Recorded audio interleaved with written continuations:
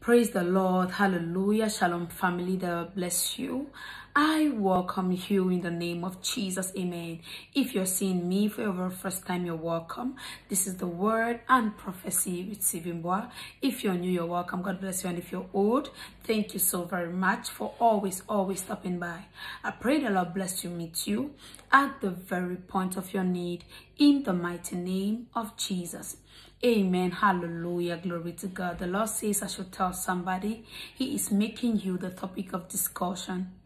I take it again. He is making you the topic of discussion. Most of the times we know that when people are talking about you, they are talking negatively about you. But God says He's going to give you a big miracle and is going to put you in the mouth of people.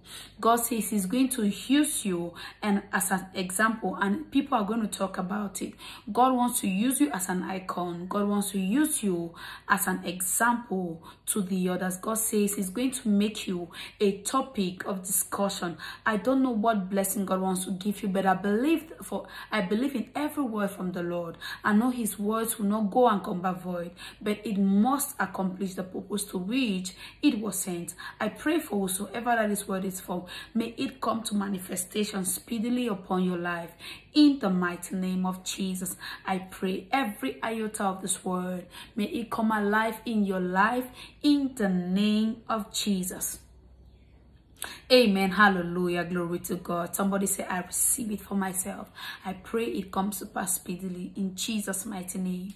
Amen. Now may the Lord bless you, keep you, cause His countenance to shine upon you. May God be gracious to you and may God give you peace in Jesus' mighty name. The shalom of the Lord, may nothing be missing in your life and may nothing be broken in your life. You are blessed of God. Your family is blessed of God in Jesus' mighty name. Amen. I love you, family, but God loves you more. God bless you.